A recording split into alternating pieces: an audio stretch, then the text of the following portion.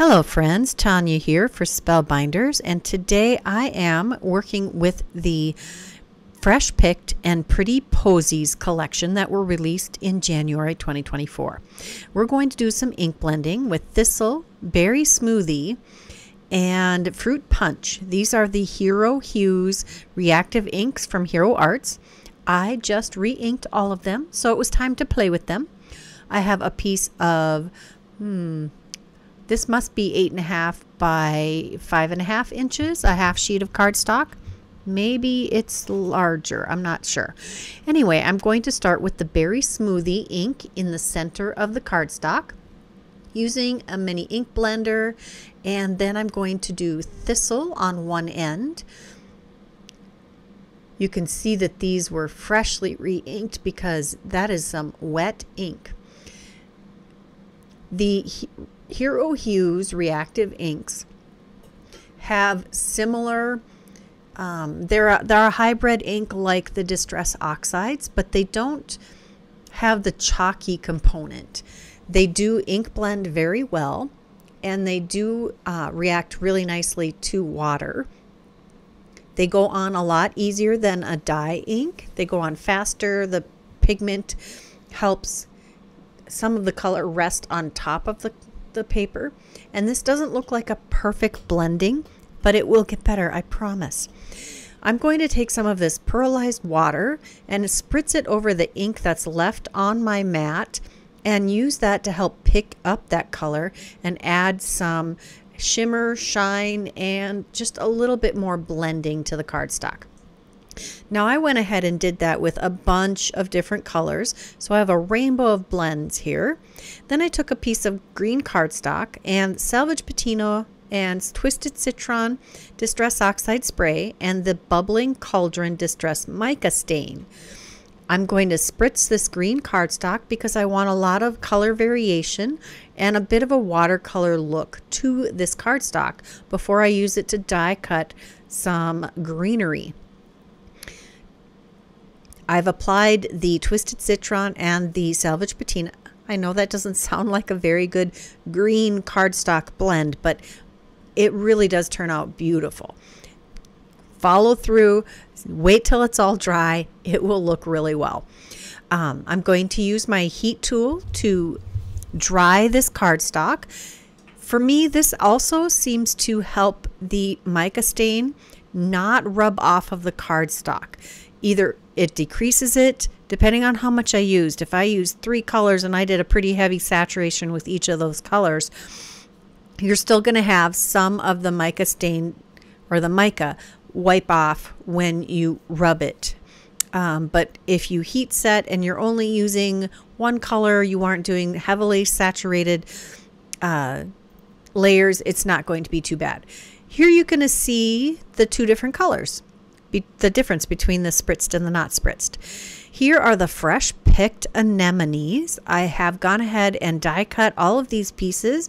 I used that first piece that we ink blended and the green that we spritzed.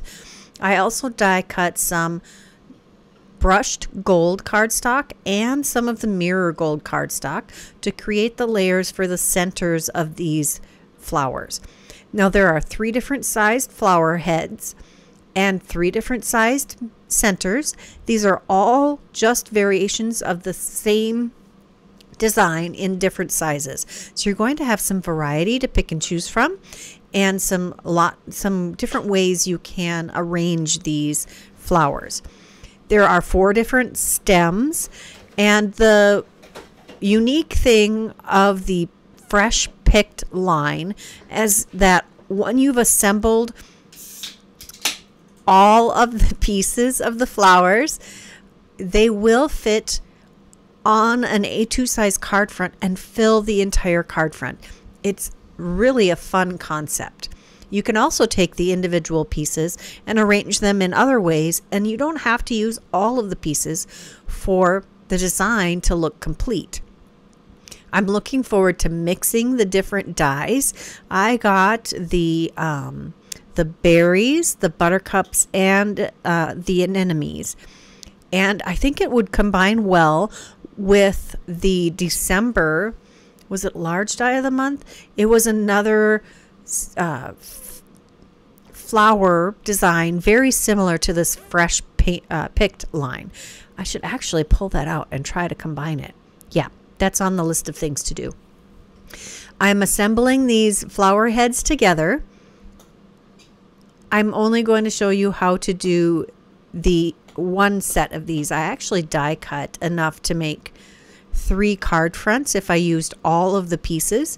I did discover, however, since there are 4 stems and only 3 flower heads with 1 die cutting of all of the dies, you do need a 4th flower head to complete this.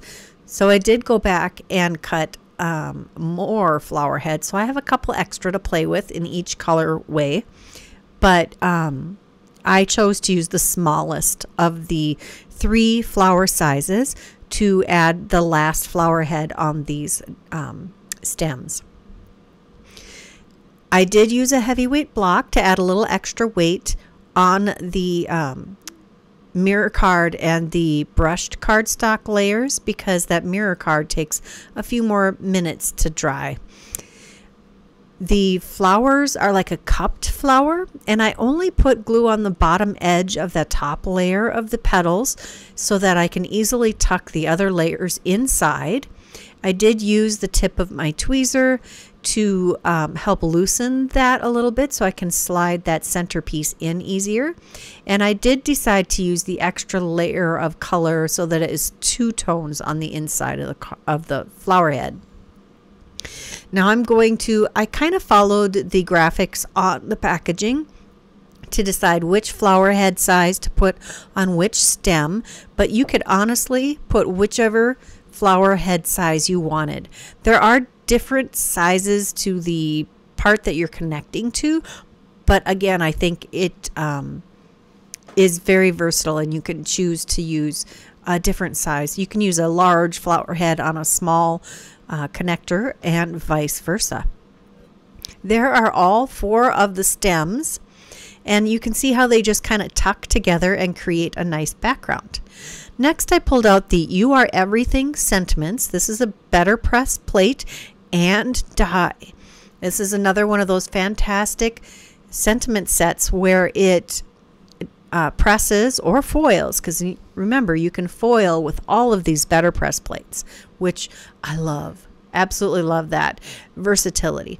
And then this one also die cuts all of those sentiments at once. So I'm going to line those up. I used some watercolor cardstock, and yes, I was reusing a piece that someone had been playing on. I think it was one of my grandkids. Didn't like their project, set that piece of cardstock aside, or watercolor paper, and I am making the best use of it. I die cut this. I did use VersaFine Clair Nocturne ink to do the better press image with, and then we're going to pull out the flower stems. Now these 2 better press plates are from the Pretty Posies collection. This one has a bunch of different flowers that are very reminiscent of a daisy or a chrysanthemum, something with fluttery petals, and I'm laying them on my plate, my Glimmer foil plate, to decide. Well, actually, I'm trying to cover a 5.5 by 8.5 inch piece of cardstock because I intend to make a 5 by 7 card. So I'm trying to layer these in a nice random pattern, and then I'm going to layer some. I think this is this polished brass? No, I think it's gold. This is gold Glimmer foil, and my plate or my platform is not heated up yet, so my foil doesn't want to lay nice and flat.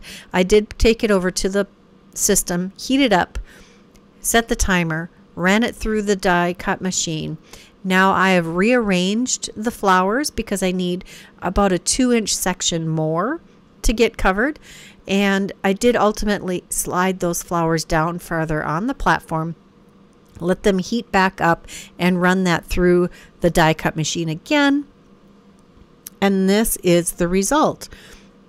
Nice foiled background. I did also foil 3 of those images separately, and I'm going to use the coordinating dies to die cut those. I intend to use one of those on the inside of the card because you know we have to decorate the inside. Next, we're going to use one of the Essential Modern Ovals to create a background or a backdrop for our flowers so they really pop on the card front. I'm using Tattered Rose Distress Oxide, and I'm using the Fruit Punch Hero Hues Reactive Ink. These will actually play very well together. I'm going to start with the Tattered Rose and ink blend that nicely, and then we'll come in with the Fruit Punch. Just going to get a nice heavy layer on here. Love using my mini ink blenders from the Distress line. And then I'm just going to come back with the Tattered Rose and do a little overlapping to ink blend those. I was debating using the pearlized water and decided against that. I wanted the different textures or amounts of shine to really separate the flowers from the background. I've cut the foiled background down to 4.5 by 6.5 inches and adhered that to a 5x7 card base with a little bit of extra cardstock behind each of these layers to add some extra dimension and strength. We'll center our beautiful oval on the center here, and then I do add a little extra cardstock, didn't I? I think I added extra cardstock behind the flower heads. Yes, I did. I have some scrap cardstock here that I pulled out. Added that to the back of the flower head, and we'll let the stems adhere directly to that oval. We'll get another little scrap and add that to the flower head on the smaller section. And add some glue in strategic spots on the stem. And then we will nestle that in next to our larger stem. I love how they curve together so beautifully. Then I'm taking the Happy Birthday sentiment from that Better Press sentiment set, and we'll layer that right over the top of the stems. Just making sure that's nice and straight. I did use extra cardstock behind that also. Then we have these pretty pink sequins from the advent calendar from this year. I thought it would be a good match to this card's color palette, so I'm going to add a few dots of glue, and I'm going to add these to the card front.